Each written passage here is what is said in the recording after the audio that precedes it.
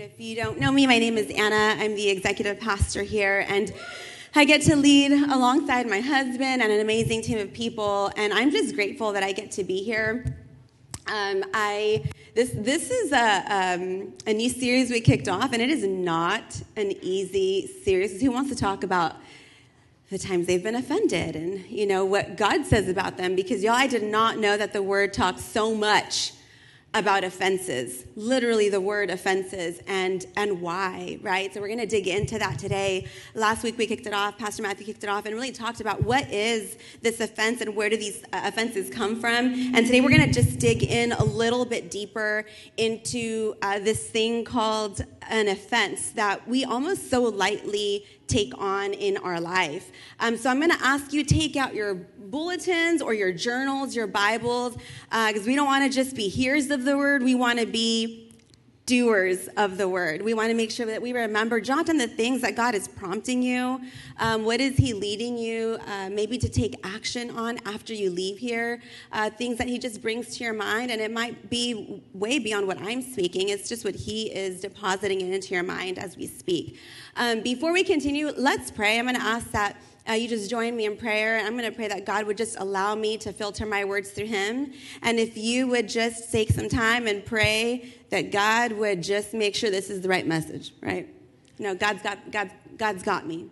Father, thank you so much. You are so good. And God, I just thank you for this journey that you have us on. I pray that through today's message, you would filter my words, that they would be your words that are spoken. And Father, I pray that freedom would take place for people today, because that's what you do. And so, Father, I just thank you for what you're going to do.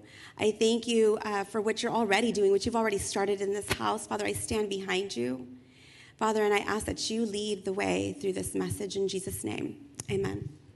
Okay, y'all, so I'm going to share something, and hopefully I don't just gag right here in front of you, but a couple years ago, I want to say, I heard Matthew yell, when someone yells your name and you know something's not right. And he's standing in the laundry room, and we had plenty of laundry room into garage experiences in our house. There have been birds in our house because they came in and made a nest. But this time he's literally we prop the door open, do not open the door. And he's like, babe. I'm like, what? He's like, I saw something move in the garage. I'm like, no, that's silly. He's like, babe, I think I saw the tail of a mouse. Oh, you guys, I don't do anything like that, okay? I don't do no kind of pests at all, not even cute ones like hamsters. Don't ask me to pet sit. I don't do things like that. I don't do spiders. We have our exterminator on speed dial because I don't do spiders of any kind. I'm not the one that's going to pick them up and put them outside. Don't let them live, y'all. Squash them, because it could be a mama spider and it could have baby spiders that are going to later float around my house. No judging, but y'all, I walk around my house at night checking the corners of my house, making sure there are no spiders, because spiders could possibly mean eventually more spiders, and I don't do anything like that. So when he says that, I'm like, oh my gosh. Luckily, we have a friend at the time, and he's an exterminator, and he's a good one, because I was watching his Instagram stories, and he just kills all kinds of things. So I was like, y'all better call him right now. And he calls them. Graciously, he comes, and he sets up these traps. And, you guys, my stomach's turning as I'm talking about this. But he sets up these traps, and they're one of them is, I've never seen it like this before. It's not like the ones that I saw growing up where it's they're the wooden ones where they just now there's memes that the mouse is lifting weights because it can control that trap. No, it was a heavyweight one. It had this thick strip of something super sticky. So when it lands on it, it's going to die, or get caught. And so we did that. Y'all, the mouse ate the food and didn't stick on the thing. And I was like, oh my gosh, he's got superpowers. We need a whole new kind of thing happening in our house. You got to call him back, because now, if he doesn't take care of it, I'm mad at him because there's a mouse somehow in our house. So he calls, our friend back, and he's like, I got you. Don't worry. I got some heavy duty stuff. And he comes and he sets this trap in the house. Remember when the mouse, I was like, so luckily the mouse is not in the house. It's on the exterior of the house, but I don't do any kind of mouse. So he's puts this trap in the backyard. He says, when this mouse eats this food, it is going to slowly die. And I'm like, yes. as long as it dies. So the mouse is eventually going to eat the food, and slowly it's going to die. Insides are going to do like what it should do to any mouse and just make it so heavy to where it paralyzes it, and it just dies this slow death for a mouse. So here's the thing. I know I really don't like them.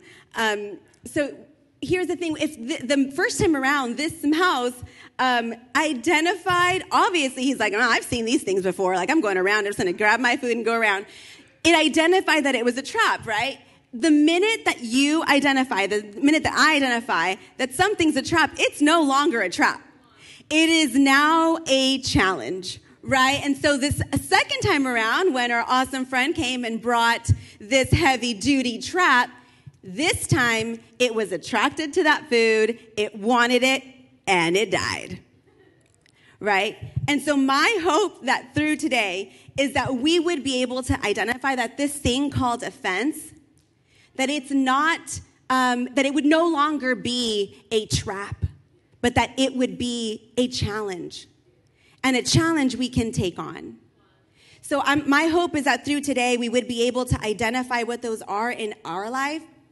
And I'm going to dig into some scripture. We're going to go through quite a bit of scripture today. So make sure you write these down, because when you are going to need to, like, dial 911 when someone just got in on you, got under you, like, you can, get it into your word. And here's this scripture. It's an interesting scripture where Jesus is talking about what it's going to look like in the end of times. And Matthew shared a scripture last week, and that was 2 Timothy chapter 3, verses 2 and 4. I'm going to share a different one today, and just kind of like if you felt like it wasn't enough, here's another one. And this is Jesus talking.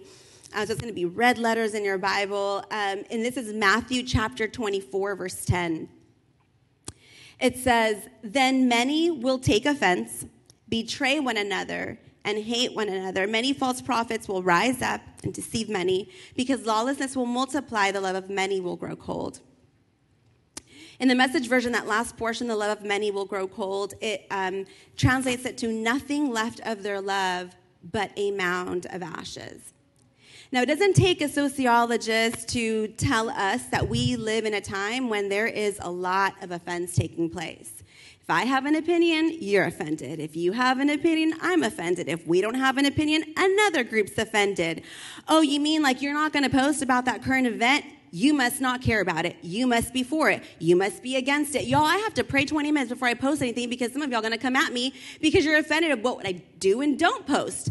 That's the time that we live in. And we have to be able to identify, where is this coming from? And here's one thing the reason why I said this is an interesting scripture is because this is Jesus talking, and he uses the word offense. And if we go back to what is the root word of the word that he uses here, the root word for offense here, it comes from the root word scandalon. Scandalon meaning bait of a trap. Bait of a trap. So here's what Jesus is telling us. Many are going to be trapped. People have no idea why their relationships aren't working out, why their marriages are constantly broken down, why it is that we constantly feel like we have to find new friends. And it's because we are constantly living offended, and we don't realize that we're not hurting the other person. We are trapping ourselves. Here's what I want us to understand. My hope for today is that we will see it for what it is, that we'd move from it being what it is, a trap, into that challenge. And there's a trap for everyone. Let's keep it real. This is not like a seasonal thing, like just during the holidays when, offenses rise up. Maybe during the holidays or a time like this, things tend to spring up. Oh, I'm not going to her house. I haven't had to see her all year, and it's not going to start today, because I remember last year, she straight thought she'd give me socks for Christmas. Or, she thought whatever it may be, right? Things will rise up. But this is a daily, sometimes by hour kind of thing where we can pick up offenses. We get offended by people on the road that cut us off, people who didn't let us in. We get offended by somebody that talked to us like a child. We get offended by someone who talks to our child like that. We get offended by our spouse who acts like a child sometimes. It's so easy to pick up offenses. Okay, I always keep it real, and I always end up just divulging my junk up here, and it's not going to be different today. There was, I want to say it was a long time ago, Matthew happened to get sick. And y'all, he had the audacity to get sick on a week when we were busy. I was like, so we're going to just lay there? You mean I'm going to have to do all of these things by myself? You do remember we got 4 kids and all these things going on, right? I was really a little just ticked off that he wasn't doing sick right. Because, that's not how I get sick. I get sick and I still, do things. I get sick and I still, I have to, I don't have to. He is really good about letting me rest. But in my personality, we just do. We just keep going. No one prepared me that men get sick different. Okay? And I just remember when we first got married, you guys, he got sick. It was the first time I'd seen him get sick. I couldn't see him. I couldn't find him. And I literally looked around the bed. He was crawling to the restroom because he was in such pain that he couldn't walk. And I recognized that from that moment, every time he'd get sick, I'm like, oh, Lord. What I wasn't realizing was that my expectations of him getting sick, he failed. He failed. My expectations of getting sick looked a little bit different. But what I was doing while I was getting offended and being so upset, he talked about these rocks, right, that we were just ready to throw people. See, I wasn't throwing any rocks because I was I'm still trying to be a good wife and be supportive, right? But internally, I wasn't necessarily throwing a rock. I was placing a rock on the floor and saying, I'm going to count this one. And now it's causing a divide between Matthew and I. Because now he feels offended. And then the next time he gets sick, I'm laying another of those, because I'm not saying anything to him really, but I'm placing another rock down and now placing a greater divide. And now every time he's getting sick, he's like, she's going to come out. Can I get sick? What did I do? Right? We don't realize that really what's happening when we have offenses and we create these divides between people and us, it's really creating offense. Offense creates offense, right? It creates a divide between us and that other person. And for you, it may be different. For you, it can be, he missed my birthday. I'm not going to say anything because I'm going to pretend like I don't care. But internally, we're placing this divide now between us and that person. Oh, she didn't invite me to her party? Let me go ahead and place another one down right here because I'm not going to tell her anything. I'm going to pretend like it really didn't matter to me. But internally, I'm thinking, she's not really my friend. And I'm placing that rock down. Maybe for you, it's, Dad, I'm actually still holding on to the fact that you left me. And I'm trying to still, have a dad in the picture. And I want to be good with you. But I'm really, I'm going to put this offense down right here. I'm not going to let you completely. And we're going to put a little bit of a divide between me and you. That last church that I went to, it hurt me. So I'm going to put this divide. And so, all people who say they love Jesus must be the same. And all along, we have this invisible fence all around us created. And we don't realize that all we've done is continued to trap ourselves. I have to think back, when I got so offended that he had the audacity to get sick. I have to think back, how, after so many years of marriage, I've been married for 14 years, almost 14 years this December, how can I fall into that trap, right? Here is this man that I absolutely love, that I want him to feel taken care of, but I didn't even realize that I had these expectations that I had placed that are now creating a fence between him and I. But how can I fall into this trap when I know him, my heart is for him, and I love him? But see, that's just it. That's why it's a trap. Because we can't often identify where it's coming from. We just think it's normal. And I know that maybe some of you have walked through those doors and say well, my offenses are a little bit bigger than someone getting sick. You know what? I think we all have some of those. And some of them, you're right, are absolutely bigger than others. And some of them are deep hurt, deep-rooted hurt, that we have even begun to live in a way where we've owned them or just put them behind and learned to cope with them, even trained other people how to deal with them with us. You can tell when someone is living with offense by the way that they talk, by the way that they tell their story. You can tell by the way that they talk about the way that things transpire. You can tell by the way that you can even see the hurt that is spewing from their heart, that hurt spewing from their heart into the way that they speak. So I hope that through today, as we continue that and as we dig into God's truth, whether your hurt is big or small, whether it's self-inflicted, as me setting some expectations, or maybe someone actually causing you hurt, that we would be able to align our hearts to His this morning, and that we would be open to receive what He is calling us to do today. So I want to walk through some practical things. Notice I said practical, not easy things that could lead us into dealing with some of these offenses. And I want to give you this just disclaimer that it's not by our determination that we're going to be able to walk through dealing with offenses. It's going to be by our cooperation with God. That's what makes this possible. Okay, first thing, y'all, we need to deal with offenses quickly. There's a short window that you can deal with offense before you create this entire soap opera that's 3 seasons long that you have developed and scripted all by yourself. She didn't say hi to me. What did I do? I think that maybe last time when I came, I was in a rush. She didn't say hi to me. She must be mad. Oh, goodness. I don't want to talk to her. If that's how she's going to be super high maintenance, I'm definitely not going to be her friend anymore.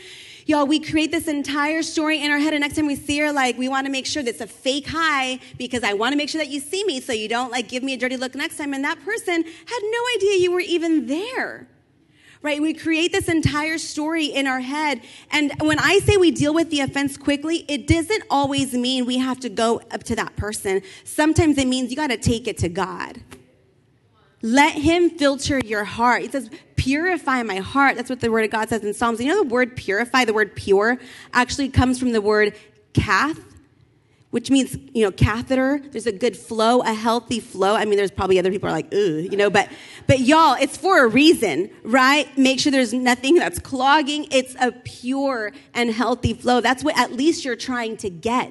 So you're saying, God, you be that filter. You purify my heart. And there's a reason why God tells us to deal with it in a healthy way. And just a little side note for those of you who seem like maybe you feel like you're constantly feeling maybe in arguments.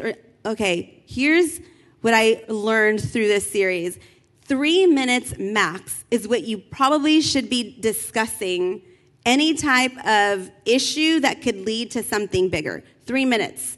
Write it down. 3 minutes, you guys, before it gets unhealthy, because then you're just talking about all these things that creates this big old monster. But sometimes offense happens like that in our head, right? Offense, we start creating all of these ideas of what we think and what we believe and what the enemy now is making us believe in our head.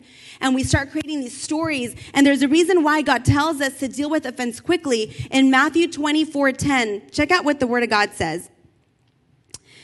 And this is the scripture that we read earlier. Then many will take offense, betray one another, hate one another. Many false prophets will rise up, deceive many, because lawlessness will multiply. The love of many will grow cold. Now, I want to break this verse down a little bit. Here's the thing. We get an offense. I'm offended about something. I'm not talking about it. I am just offended because I have a right to now be upset. You did something, and because you did it, I'm offended. It got me. I have the right to be this way. But here's the thing. When we don't deal with offense, it then turns into hate. Y'all, we can be having a whole lot of Jesus-loving people walking around with hate in their heart. When you don't deal with an offense, harbored offense turns into hate. And then look at what it says. And then your hearts grow cold. It is impossible to love out of a cold heart. Now, here's the thing why this matters so much. John 13:35 tells us this. By this, All people will know that you are my disciples if you have love for one another. If the enemy can keep us trapped in offense, now our hearts are cold. Now we begin to hate. It is impossible to love others. And the only proof we have that we love Jesus is gone. The only evidence of God's love in us is now gone, and we can no longer share who he is. That is the enemy's trap. That's the biggest picture. The offense, it's a small little tactic. The big picture is kingdom. The big picture is heaven. The big picture is leading others into God's love. But when your small little offense gets so big that it gets in the middle of it, who's winning? It's not me. It's not you. And that's just it. We have to bring it to light, because the minute we bring it to light, the enemy no longer has control. I know where this is coming from. I share with the girls. Y'all, if you're doing a venture group, will you make some noise? Okay, you guys, venture group, it has been fire. Gut checking, but fire, right? And I shared with the girls, I used to hate it when Matthew would be like, babe, you got to stop. Like, this is like a spiritual battle. Spiritual battle? I have things to say. Like, don't cut me off right here yet. I got things to say, right? But it's the truth. When we can bring it to light, how do you argue that? Let me now look at you through God's eyes, through God's filter. Let me look at this through God's filter. Now it's no longer you or you. It's this thing that the enemy has already started to stir, and we've started to fall into it. So I know that our heart is not to live with harbored offense. I know that our heart is not to harbor offense to the point where it leads to hate, and then when it leads to lead others away from God because of what they see in us. But that's why it's a trap. That's why it's a trap. And I know that we don't want to live that way. So what now, right? What do? We know that we deal with it quickly, but okay, now what? I'm so glad you asked. This is where we're going to park a little bit longer. We deal with it quickly. And the second thing is we have an intentional approach. Well, what's the intention? I'm glad you asked. Forgiveness. And many of you are like, I was so good up until you said forgiveness. Like, I'm good with, like, okay, I know that I need to bring it to light. I know that, like, maybe the enemy's in the middle of it, but forgiveness? So we're going to park a little bit longer in this. I believe that a lot of the times we talk a lot about love and forgiveness, but not often told how. Like, how do I forgive? This is deep hurt. How do we forgive? So before we get there, I want to just start with some basics, because why do we need to forgive to begin with? So you got to write this one down, because I want you to understand this. Forgiveness is fundamental to our faith. Forgiveness is fundamental to our faith. Well, what do you mean by that? Fundamentals, in order for you to even appreciate that statement, let alone take it to heart, you have to be able to appreciate what fundamentals are. Fundamentals are the basis of things, the foundation of things, of what we're going to be able to build upon. And let me make this practical for you, okay? Why fundamentals are important. So we, during Olympics, our family got into watching Olympic volleyball. Man, those like women kill it. Like it is rowdy, it's good, it's quick, it's awesome. And we got, we were cheering, teams on, and they're really good. A few weeks ago, my 6th grade daughter's volleyball season started, and I'm going to tell you, it looked a little bit different. I mean, don't get me wrong, Chloe did awesome yesterday, helped win her game, she did great, but a couple of weeks ago, it just looked a little bit different than what we were watching on TV. Granted, yes, I get it, I'm not trying to set these crazy standards at 6th grade volleyball, but y'all, there was fundamentals that they needed to take on. Like, they're serving, and it's like balls going like all over the place, right? Like, they would get one serve in, the game would stop. We'd get all excited. Oh, no. Get all excited. Oh, no. There was some fundamentals they needed to learn. Here's the thing. 6th grade volleyball can look like 6th grade volleyball for a really long time if we don't get fundamentals down. You don't get to like Olympic level by like not getting the fundamentals down. You got to be able to serve the ball first. You got to be able to like know your positions first, be able to even know your team first before you even get to the next level. You might not even make it to tryouts when you get to middle school. So here's the thing. You got to get fundamentals down. And I want to make sure that we understand that there are some fundamentals to our faith that we have to own. You know, prayer, worship, generosity. We can say we love God without having some of these things under our belt as our foundation, but love and forgiveness must also be. Those are foundations as believers. And here's the thing, fundamentals, anything that's foundation, it doesn't come naturally. It's something that we have to practice. It's something that we often have to correct even. And then we have to perfect. And we can only do that by continuously doing it. And you're not alone in thinking like, okay, so I was like good with I was good with the prayer thing, and I was good with the worship thing, and I was okay with the generosity thing. But when you got to the forgiveness thing, I've started, maybe some of you have already started to think about some of the offenses that have risen to the surface as we've been talking about this. And you're realizing this forgiveness thing, I don't know. I want to remind you, I want to tell you through this, you are not alone in thinking that it's not easy. In Luke 17, check out the interaction. This is Jesus and the disciples, okay? These people who are walking with Jesus. The disciples are like, they want to make sure they're clear. Like, so please explain to us, make it real clear. How do we do this forgiveness thing? And here Jesus says, and if he sins against you 7 times in the day, this is verse 4 of Luke 17, and turns to you 7 times saying, I repent, you must forgive them. And here's the disciples' response, okay? The disciples say, increase our faith. Like, if you're going to ask us to do that, we're going to need to up the faith game a little bit, because I can't see me doing that where I'm at right now. And this is the disciples talking, standing, walking next to Jesus. See, Jesus makes it clear that we don't align to this world. There's got to be something that separates us from this world, and he makes it very clear. John 18:36, Jesus answered. This is when, they're going to take him to be crucified. But here Jesus is saying, Jesus answered, my kingdom is not an earthly kingdom.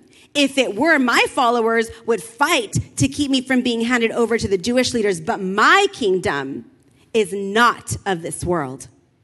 See, he's saying if this were like earthly way, like someone would be like, hold me back, somebody. Like, we about to do this. Can you just imagine disciples like, hold me back, y'all. Like, we about to do this. Can you just imagine? But he's saying, no, that is not how I do things. That is not my kingdom. My kingdom is not of this world. See, his eyes were still gazed forward despite of what he knew was coming to him. Now, I hope that we have an understanding of why fundamentals matter, and that we're able to understand why forgiveness is going to matter that much more. And I know that maybe still doesn't make it easier, but I want us to understand that in order for us to get past this, because again, it's a trap, right? You're going to find yourself here over and over. Forgiveness has to be our strategy. Forgiveness is our strategy. And some of you just passed out in your chair, heart palpitations, like, not trying to do all that. This is a hard thing. If you are having a hard time even grasping this concept, you might not have a clear revelation or a clear understanding of what forgiveness is. You might be thinking forgiveness is justice, but that is not forgiveness. Forgiveness is freedom. See, many of us are standing with this invisible trap around us. We have created this fence around, this invisible fence, and we're thinking like, oh yes, I can't wait, God, send me. And we're like, oh, but I can only go this far because I have this harbored offense within me. Oh, here's a man that God is sending my way, and that is the guy that he has for me for the rest of my life. But I'm only going to go so far because now I'm going to say that he's going to treat me like everybody else does. And now I'm not giving that person all of who I am or who God has called me to be in this relationship. There's a lot of things that are holding you back. Whatever is holding you back, you are sitting in a trap, and we don't even realize that forgiveness is the very thing that God designed to heal our hurting heart. That is the one thing he used to give us freedom. That is the one thing he did on that cross to give us freedom. He forgave you, forgave me far before we committed any sin, offense, or hurt towards him. Because the word of God says we hurt his heart. And even then, he chose forgiveness. And we must understand that if you're hurting, that if you're feeling some kind of offense that's spurred up, and maybe even right now, like, oh, my blood's boiling right now because I just brought up some things that I've been thinking about and haven't touched in a while. Forgiveness is the one thing that is God's gift to you to be able to bring healing to your hurting heart. And so we need to be able to identify what is it that if forgiveness is our strategy, well, what's the enemy's? The enemy's agenda is destruction. We know the word of God says he comes to steal, kill, and destroy. His only job has 3 descriptions in his job description. Steal, kill, and destroy. That's it. His strategy is division. Y'all, the first mention of the enemy, the devil, Satan, whatever you want to call him, the first mention we hear of him is in Genesis, yes, but not until it was Adam and Eve. His whole strategy, he wanted to create separation between them and God and separation between them two. That is the time where we see him come into play when he wants to come and cause division. That's his strategy, but his tactic, his bait, that is offense. When we begin to bring it to light, we're going to be able to identify that is not God. That is not even you, friend. That is not even you, husband. That is not even you, coworker. The enemy is trying to get in the middle of us too. And so because we know that, because we brought it to light, we can change the narrative. Now, this is where it's our choice. We get to flip the script if we want to. We get to change the narrative. I love this story. His name is Roger Bannister, this man. He was the first person to run the mile in 4 minutes. This was in 1952. He was the first person to run the mile in 4 minutes. This is the cool part. Only 7 weeks later, somebody else did it. And then somebody else did it. And then somebody else did it. You know why? Because there was a new standard. There was something that somebody saw that is attainable. What if we chose to flip the script on what forgiveness looks like in our home, in the places that we interact? Some of you need to start now because holidays are coming, and if you have kids, you're going to get those eye rolls when you go shopping, right? So this is why we're bringing this now, because some of us are going to take a little bit longer to get there and understand that forgiveness is going to have to start taking place right now. Here's the thing. We have to be able to set a new standard, and Jesus gave that to us, and that was forgiveness. And here's the awesome thing. He saw you fit. He saw me fit to carry it through. Where are we doing with it? How are we doing with it? He saw us fit to carry us through. He saw us fit to change that narrative. And we talked this song, we see, cities in revival, right? We see, and sometimes we think that revival means miracles, signs, and wonders. And while all of that is true, revival is what that means is a shift, a change for the better. Tell me we won't see revival in our homes. Tell me we won't see revival in our cities when we begin to just gift freedom and grace and redemption to all the people around us, when the expectation of our culture is simply to be offended, eventually hate, and you're canceled. Tell me we won't see a revival shift beginning within us. A hunger to say, I can't wait to give somebody a taste of what I've tasted. Tell me we won't see something shift within our hearts. Galatians 5, 7 and 8. Check out what it says. You were running a good race. Who cut in on you to keep you from obeying the truth? That kind of persuasion does not come from the one who calls you. So I want to ask you, who cut in on you? Who cut in on you that kept you from keeping your eyes on Jesus? That kept you from seeing the forgiveness that's been given to you? Who cut in on you that now is causing this hurt, that now that offense has turned into depression or anxiety, unforgiveness, anger, that you're not just giving towards that person, but it's a part of who you've become? Who cut in on you? Who kept you from keeping your eyes forward? We have to see it for what it is. The enemy wants to divide. The enemy wants your heart so cold that you cannot show people who he is. And I want to tell you right now, this isn't a house that's going to say, how dare you come in with offense and hold on to something. This is a house that wants to just bring you to awareness of God's love and grace and mercy for you. That if you can experience that and we can own it and we can live it, then we can give it. And God wants that for you. Mark 11:22. I loved this scripture growing up. It says, have faith in God.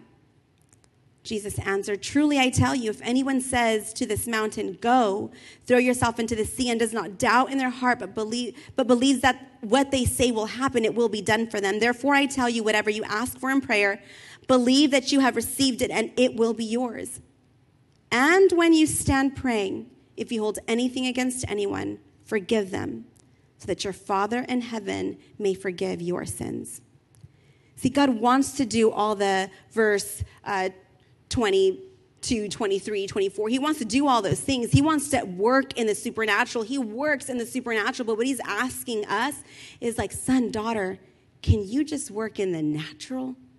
Can you just work in the things that are in front of you? And then I can handle the rest. He wants more for us. I know that there is real hurt. I know for some of us, it's been hurt that we've been harboring for a really long, long time. And I'm not saying that forgiveness for some of us is going to be an overnight thing. It's not. Forgiveness is a journey. And it's okay. And my encouragement is to you today that you would just choose to stand on the road where the journey begins towards forgiveness. There was a couple of years ago where I took a really bad fall. Some of you were there. It was like, I think what started like now I fall often.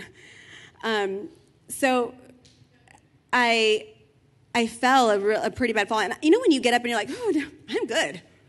No damage here. What I didn't realize that actually it was a farther worse fall than I felt at the moment. And I didn't go to the doctor until I realized, like, man, I'm getting really bad headaches now that I'm getting migraines. All of a sudden, I can't feel my right side. Like, there was a lot of things started happening, and I thought, maybe I should go to the doctor now. So I did, and the doctor's like, you're actually going to need physical therapy. You're going to have some medication you're going to have to do. And I remember going through physical therapy, and at first I was like, oh, massages? Okay, I'm good with this. And physical therapy? Okay, cool. Then I'm like, this is taking my time. How long? I asked the doctor, how long am I going to have to be doing this for? And he said, you see, if you would have come to me sooner, we probably wouldn't have this long of a journey to healing. But I'm going to say it's probably going to be about a year. And about a year it was. This is what I'm trying to tell you. You've probably been hurting for a long time, and that is okay. But let me tell you something. God did not create you to carry that burden, that hurt. He did not create you to carry it for this long. It's okay to feel. But he wants you to hand him over your offenses. And it's okay if it's not overnight for you. It's okay if this journey takes a little bit longer than the person next to you. You're on the journey. And when you invite God into it, here's the thing. When you invite God into any space, it's impossible for it not to change. It's impossible to not invite God into your hurting, into your mess, into the things where you need things to shift and him not do it. It's impossible for you to bring light into a dark place and it not light up. And God wants to do that for you today. So what if today we chose to just change the narrative on this forgiveness thing, chose the narrative of what it looks like in our home? What if, y'all brace yourselves, okay? What if we chose to pray for that person that hurt you? What? Okay, y'all just went way too far, Venture. What if? See, it's impossible for God to not shift our heart when we bring him in the middle of the ugliest of messes. He redeems it all. His word says it. And here's the thing. If God is a God of forgiveness and he is our blueprint, we must follow that. It is a fundamental part of our faith. And it is impossible for him not to act where it feels like we can't. That is where he works the best. I'm going to close out here pretty soon, but I want to leave you with this, okay? Praying for those that you love, because we do that. Praying for those that you love, that's sincerity. But praying for those that hurt you, that's maturity. That's that fundamentals. We can get those fundamentals down and we can grow on that.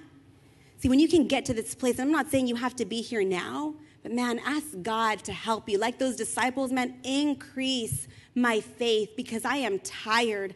I am tired of feeling burdened by the offense. I'm tired of every time I get triggered, it's brought back. I'm tired. I'm tired of realizing now that I've actually been trapped and I haven't allowed other people in anymore. Haven't been the real self because I've been trapped. Proverbs 18:19 says this. I'm going to ask the worship team to come up. Proverbs 18:19, an offended brother is harder to reach than a fortified city, and quarrels are like the bars of a fortress. When you have an offense, you have become so hard that it is so hard to penetrate who you are, to penetrate your heart, to penetrate the real you. You are inside of that hardened place. And that is why sometimes at funerals, man, there is such devastation because there is so much regret. And why I plead with you and encourage you, let it go. And if you can't let it go, let God in so that he can lead you into this forgiveness journey because he wants that for you. Proverbs 19:11, good sense makes one slow to anger. Check this out. And it is his glory. It's not talking about Jesus, it's talking about us. And it is his glory to overlook an offense. Y'all, when we overlook an offense, when we can say like, it ain't you. I'm not going to let that go into my heart and penetrate and do all the things that the enemy wants me to fall trap of. No, when you can do that, you're walking in glory. And we're like, God, show us your glory. And God's like, show me your glory. He wants us to walk in that. He created us to walk free and light and enjoy life. He didn't create us to be prisoners. He died for that. So maybe today it's the start of something for you, simply to acknowledge it. Maybe that's your start, to acknowledge it, to say, maybe yours is I've known, and now I just need to let God in. Maybe you've realized the way I've been talking about my story, yeah, there's still some offense that I got to take part in, that I got to make sure I've released or that I acknowledge. Maybe for you, it's simply starting on this journey saying, I got to just get on the road with Jesus. I got to invite him into that space. Look, it's not, I don't mean overlook it. I don't mean don't acknowledge it. I'm not even saying don't deal with it. But here's the thing, offense is an event, but offended, that is a choice. You don't have to live offended. You can acknowledge, I've been hurt, but I am not going to choose to live in offense. I am not going to choose to harbor. And now I have that turn into, hey, I am not going to choose that. I was created for greater. Look, it may be like it feels hard. Maybe you wrote some things down and you're like, I don't know how I'm going to start. Maybe for you, your start today is simply to begin to shift your mind. And when you begin to feel like you can't, you can look to God's word and he tells you, no, but I can. When you can say, sometimes we say it's too early. Now you're feeling it's too late. God says, I redeem all things. When you say, I'm definitely not strong because that offense, that was too hard, that was too deep. He says, but when you are weak, I am strong. You might have to begin to shift the narrative in your mind and not allow the enemy to dupe you with his lies when you can confront it with God's powerful truth. He's created us for more. He wants more. But in order to do that, we're going to have to realize there are some things that we have to be able to just kick and let go of and be able to move a little bit more free. In order to do that, we got to invite God into our space. Because remember, it is not going to be by our doing. It's going to have to be by our cooperation, by our partnership with God.